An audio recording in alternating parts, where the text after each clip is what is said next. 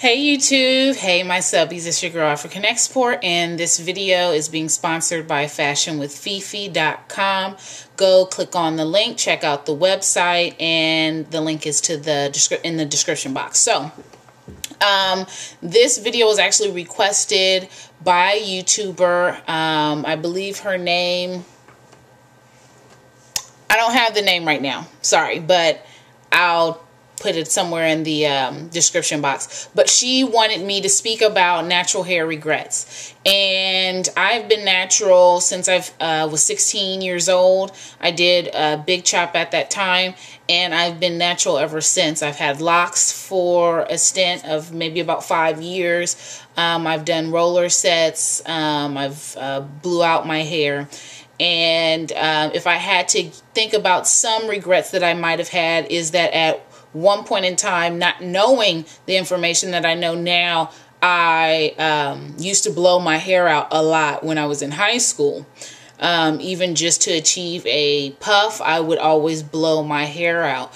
And I think that caused some heat damage, and then it also reduced some of the retention that I would have been able to achieve had I not put so much stress on my hair. So just to quickly just give some encouraging words to people who are newly natural out there.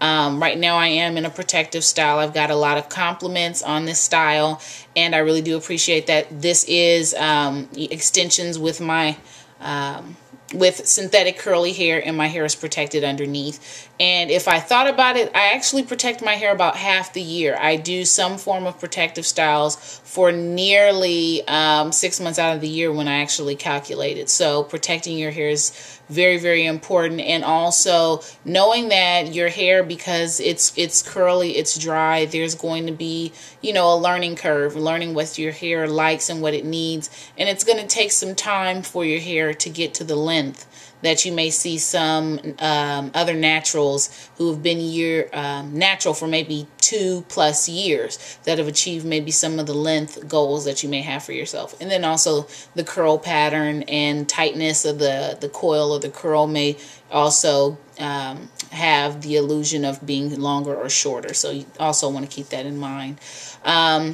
I am open for any questions that you guys have. I love being natural, and I'll do another video kind of talking about some of the shame or